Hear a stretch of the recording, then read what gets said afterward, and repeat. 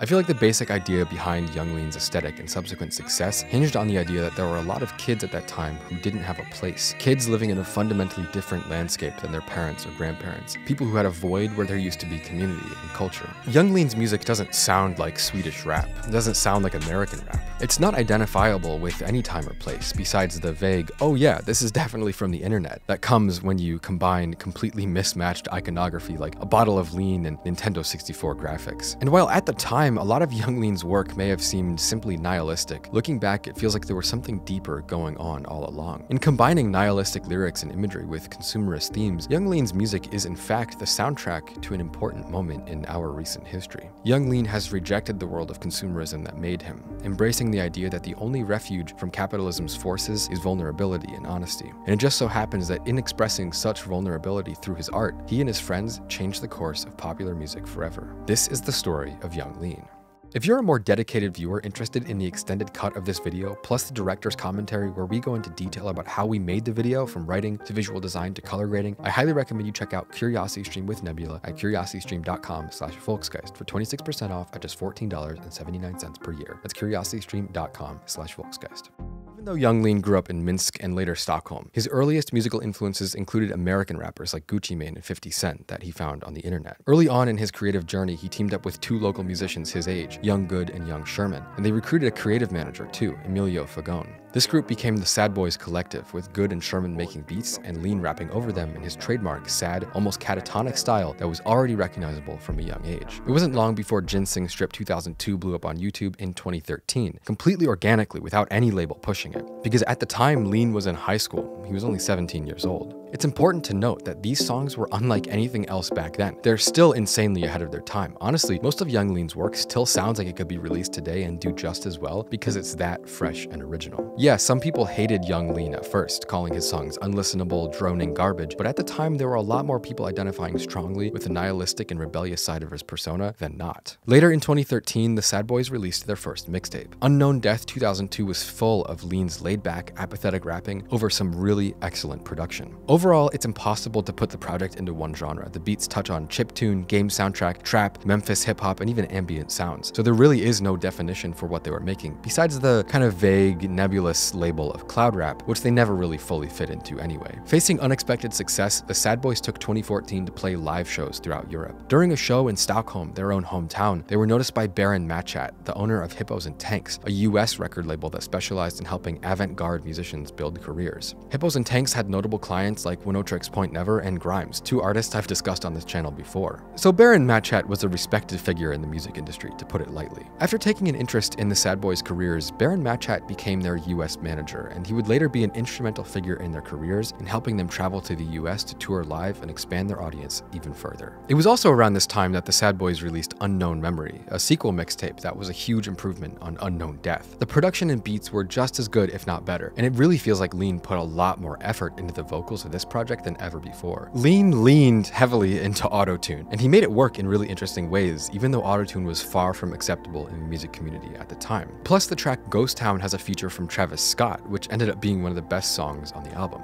So with a new album and a tour in America, things were looking pretty good for Jonatan and the Sad Boys. The collective had become huge in internet culture. I mean, if you played video games back then, you remember how almost every other person identified themselves with the group. Whatever 2002, 2003, Sad Boys, whatever nihilistic catchphrases we could come up with, this was a really memorable moment. And I think Young Lean was probably the biggest underground rapper in the world at that time. His YouTube uploads had tens of millions of views, and at the same time, Lean's persona was making a huge impact on fans all over the world. Plus, his producers just kept getting better and better. Songs like Yoshi City, Ice Cold Smoke, Kyoto, this wasn't just meme music. These tracks hold up to this day. Young Sherm, White Armor, and Good were developing a robust creative style. They were drawing from tons of different influences all over the music industry while still keeping that unique, dreamy, detached aesthetic with their beats. But during this time, as the Sad Boys traveled from state to state, hard drugs became a constant presence in their group dynamic. Once their US tour was completed in the spring of 2015, Lean, Sherm, Blade, and their managers Emilio and Barron went to stay in a condo in Miami to record their next big project, titled Warlord. As Emilio would later say, that's when this fantasy or dream turned into a dark reality pretty quickly. Emilio was later quoted as saying that after some time, he got a gut feeling that something was off in Miami, and what we were doing wasn't right. Eventually, Emilio and Sherman flew home to Sweden, but they left Lean and Blade to do a few more shows. Sherman later said it felt unnecessary for Lean to stay, and he couldn't understand why he wanted to still be in the US. It was only a few days later that things took a truly dark turn. You see, during their tour through the US, while they were experiencing unprecedented success, Lean had developed a dependency on a mixture of weed, promethazine, Xanax, and cocaine, and not a sustainable habit at all. He was going without sleep for days at a time. For him, the lines between reality and fiction were beginning to blur. Lean would spend every night standing on the balcony of the condo in Miami. He was writing a horrifying book about childhood nightmares of people turning into rats. He began dressing like a nurse in scrubs and carrying around a knife, and even talking about seeing ghosts. Young Lean's drug-fueled mental breakdown reached a fever pitch on the night of April 7th, 2015, when he completely detached from reality. He began breaking mirrors and cutting himself and destroying the entire condo. Blade called 911, and Lean was hospitalized for psychosis and suicidal thoughts. While he was at the hospital, he became paranoid that he was separated from the music on his hard drive, so he called Barron and convinced him to drive it to him. Later that night, Barron, while high on Xanax, drove his car into a light post at 60 miles per hour. While bystanders managed to get his passenger out of the burning wreck, Barron, the man responsible for bringing young Lean to the US in the first place, died at the scene of the crash. Young Lean's influence over the music scene in the mid-2010s really can't be overstated. Read any conversation online about the guy, you'll hear the sentiment over and over again. A lot of people, myself included, have been watching that influence grow through the industry since 2013. But why do so many people say this about him? There are plenty of other sad rappers who emerged in the early 2010s, from Goth Boy Click, Lil Peep, Lil Tracy, to Bones and Team Sesh, but I think Young Lean's success is somewhat of a special case. He didn't have a major label sign him early on. He was just some kid from Stockholm, all the way across the world from the US, which is arguably the center of hip-hop today. And I think that was a huge contribution to his relative fame early on. He dealt with real shit. He was sad, angsty, emotional, and as a young teenager growing up with his music, having that voice understand me was something special. And he was able to build an intensely dedicated fan base without ever becoming mainstream. Young Lean's relatively low profile allowed him to stay relatable for years. He gained immense popularity, but only in a few specific circles. It was a niche subculture, nothing ever even remotely mainstream. And I think it's also important that the Sad Boys gimmick, the look and vibe that they cultivated with their outfits and music and videos, it was actually all real. I mean, it was a brand, but it was coming straight from their real lives. Lean later said, "A lot of people told me I was building a character." He added, "I wish I was that smart." I don't think Young Lean ever thought he would go mainstream, so to me it's kind of strange to think about just how massive his influence ended up being. I mean, by the time the cloud rap sad boy style crossed oceans and reached the US, it had changed a little, but I think we can all agree you can find traces of Young Lean's rapping and the sad boy style all over music, even to this day, years and years after his moment in the global spotlight. I'd say it's fair to ask, what would massive hits like XO Tour Life, Star Shopping, Butterfly Effect by Travis, what would they sound like without Young Lean? What would Nav, Playboi Carti, Post Malone, even X sound like without Young Lean paving the way? Undoubtedly, his haunting, apathetic vocals and the Sad Boys production that vaguely morphs between cozy and lonely, they've had a huge ripple effect in the music industry. What I'm trying to say is that music wouldn't be the same without Young Lean, and I understand you might disagree with me on that, but I really do think it's true. Young Lean disappeared from the outside world after his breakdown and Baron Machat's fatal accident. His parents brought him back to live in the countryside of Sweden for 2 months until he felt stable enough to move back to Stockholm. He took the opportunity to slow down. He got a job working in a shampoo factory with Blade and Sherman, saying it was nice because you can't always be on the top. He also got much closer with his father after realizing they had a lot in common, his father being a writer and Lean being a musician. And honestly, it sounds like Lean was doing much better. Even though, in some ways, Baron Machat's father was willing to blame Lean for his son's death, Lean managed to put the past behind him and heal from that experience. His next album, Warlord, was finished and released in February 2016 and is filled with cold industrial sounds. Highway Patrol, the second track, is chilling with sharp synths, deep bass, and dark lyrics. Overall, Warlord is a departure from cloud rap in favor of an almost punk, harsh, experimental sound, which Lean has said before he's a big fan of. It's dark, violent, and rough, no doubt a reflection of the times they were going through while recording and writing. Following Warlord, Lean started his own clothing line, he modeled for Calvin Klein, and he was even featured twice on Frank Ocean's Blonde. He was busy exploring his creativity and getting a lot done. Later the next year, at the end of 2017, Lean released Stranger, in my opinion, the best album he's ever made. It feels like the culmination of incredible production from Good, Sherman, Blade, combined with the maturity and growth Lean experienced in the previous 2 years.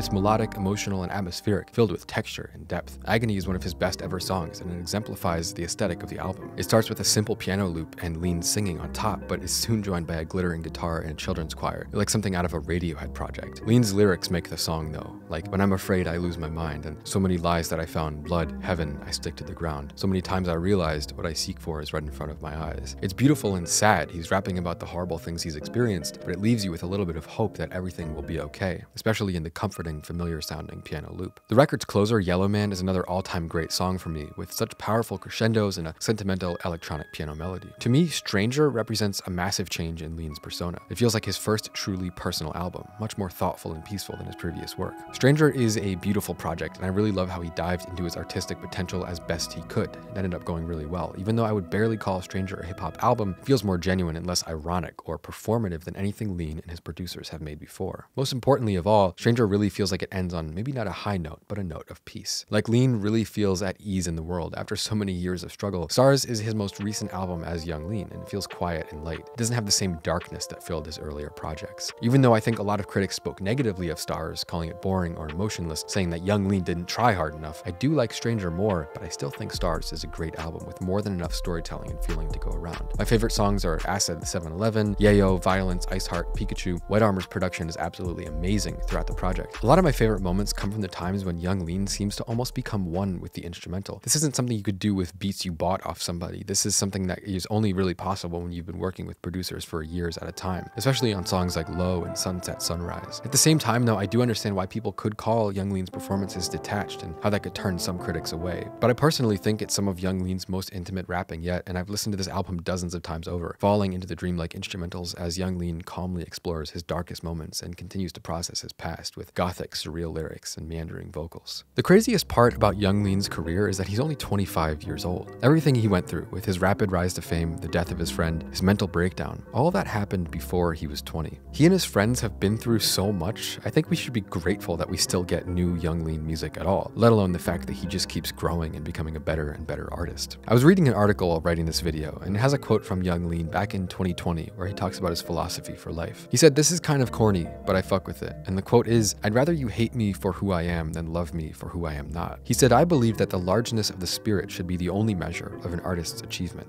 A lot of people call young Lean the original sad rapper, and I agree, he really did pave the way for the dark, depressive wave of hip-hop that nearly went mainstream a few years ago. And with all of their emotional vulnerability and darkness, they truly do owe him thanks for that. But what means the most to me is how we've watched young Lean come full circle. A lot of artists who he inspired died young or went down a different road, but Lean kept making music, and it really feels like he followed his own story to completion. It's a terrible thing to go through what he went through in Miami, and it changed him forever, but continuing through that disaster and coming back with the best music he's ever made is incredible. In many ways, young Lean comes from a small world. Like I talked about earlier, he comes from a generation for whom the world looks very different than it did in the past, in many ways for the worse, not better. But there are only two options for navigating unfamiliar territory. You can turn around and hide, or you can stand and face the truth. The truth is that life is never simple. Sometimes it's impossible to tell right from wrong, or reality from dreams. But I believe, and I think young Lean's art holds true to the idea that if you try your best and walk with honesty and openness, there is love in the world. There is meaning, but it won't come easy. You still have to look for it. This has been Volksgeist. Thank you for watching.